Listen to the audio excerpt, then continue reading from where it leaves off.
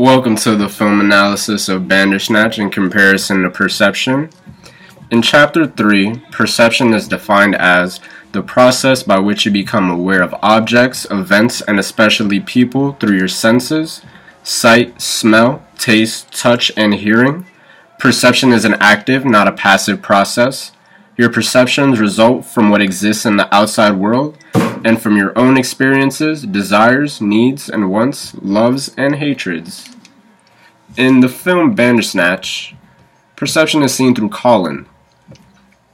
As Colin was helping Stefan gain clarity through taking LSD, he became so sure of his perception on death being a simple gateway into reincarnation that he acted on it by jumping off of his balcony. His thoughts on reality before he took the LSD turned into action because it gave him the motivation to do so. Perception is powerful. How someone views the world influences how they act upon it.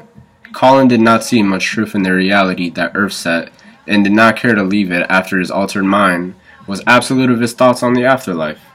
Colin's perception did not fear death, and it became the death of him.